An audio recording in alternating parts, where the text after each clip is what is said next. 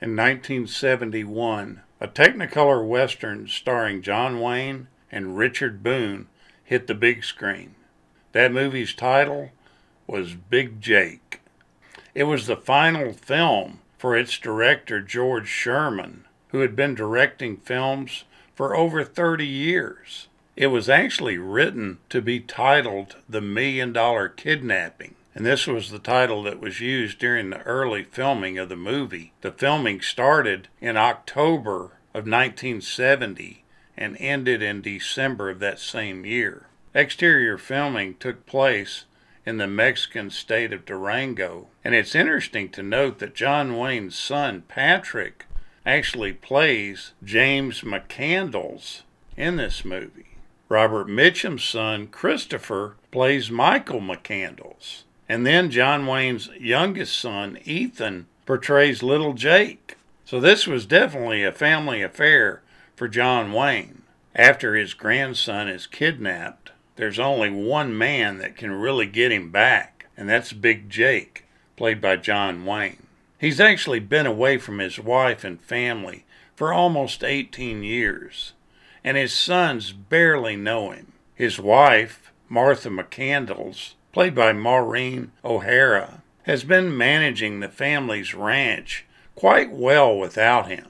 But now they find themselves in somewhat of a bind, and the family needs his help. You see, the outlaw John Fane, played by Richard Boone, and his gang attacked the McCandless ranch, and they killed several workers and kidnapped McCandless' grandson, little Jake. They left a note demanding $1 million in ransom, or they would kill the boy.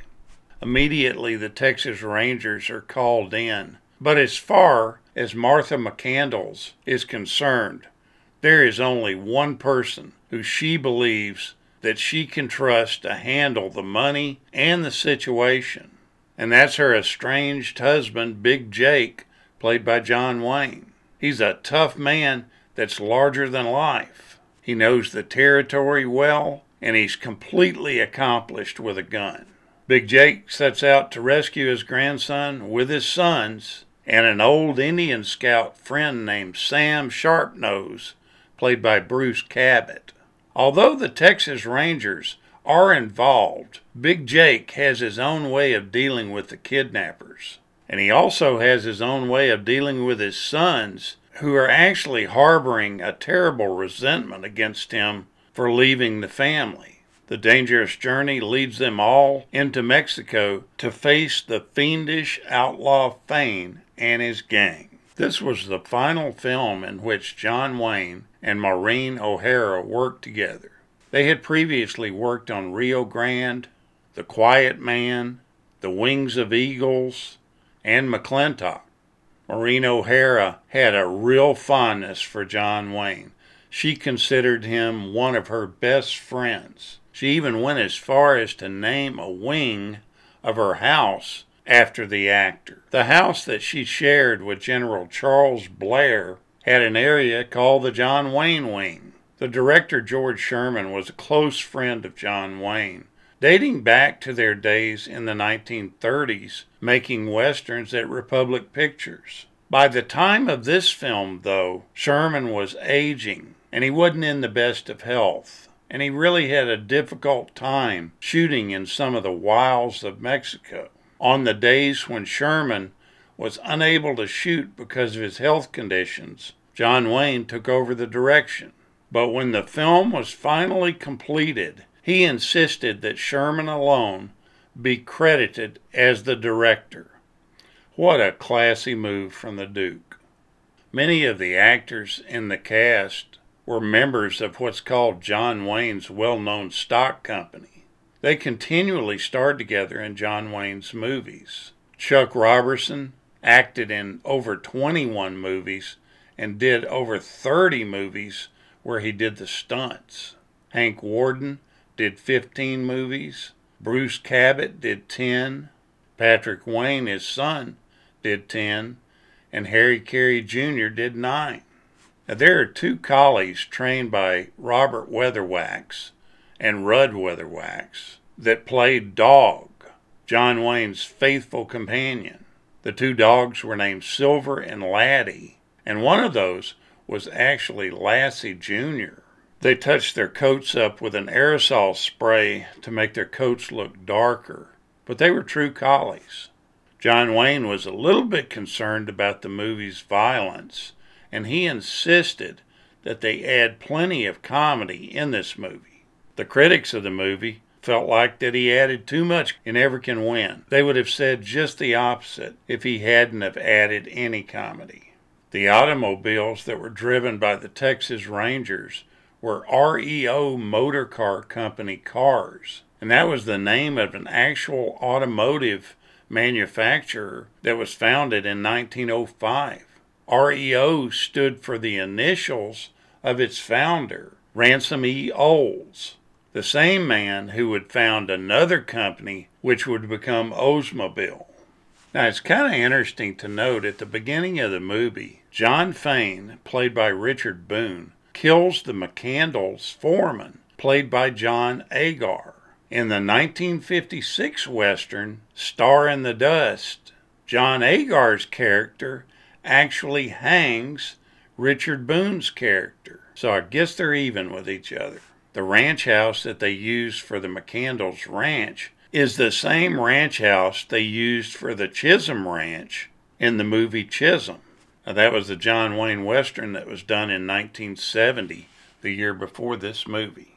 The major theme of this film is the use of modern technology. The year following this movie saw the debut of Heck Ramsey in 1972. This was a television series starring the main villain in Big Jake, Richard Boone.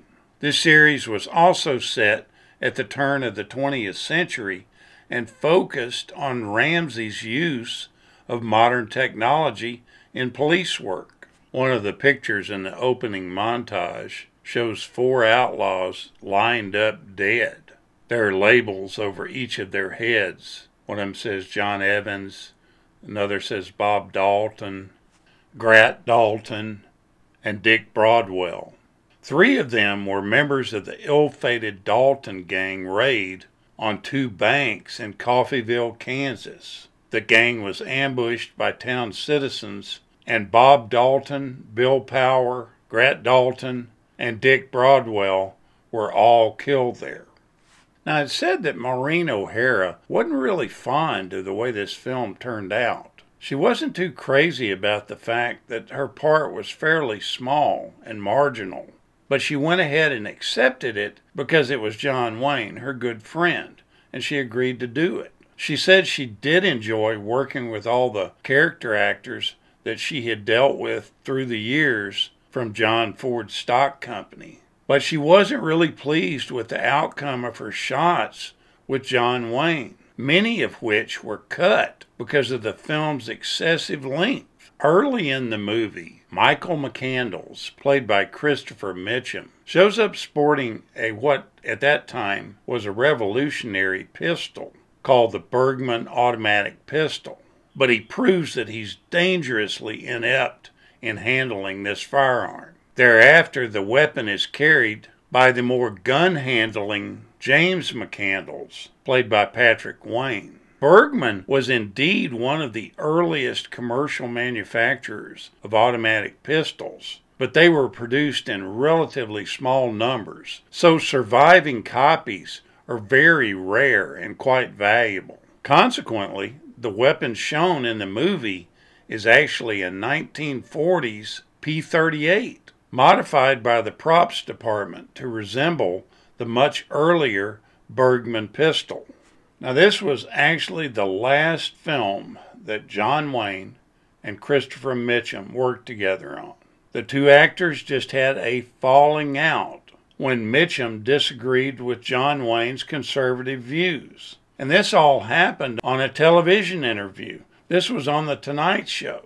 After the interview of The Tonight Show happened, they never spoke again. That Tonight Show segment aired June 7th, 1972, and in it, they ended up talking about Proposition 13 that was on the ballot in California. See, John Wayne was very old school, and he believed that if you were an environmentalist, you were against business. And if you were against business, you were a liberal. He really was pretty rigid on some things. But if you look at old interviews with John Wayne, he makes a lot of sense on things. Chris Mitchum tried desperately over the years before John Wayne died to reconnect with him and to mend fences. The Duke never let go of their altercation. He never responded to him at all. This film's a great watch. If you haven't seen it in a while, take a look at it again. I watched it the other night and just really loved it. I forgot how good it was. Thank you so much for watching, and we'll continue to chase the classics.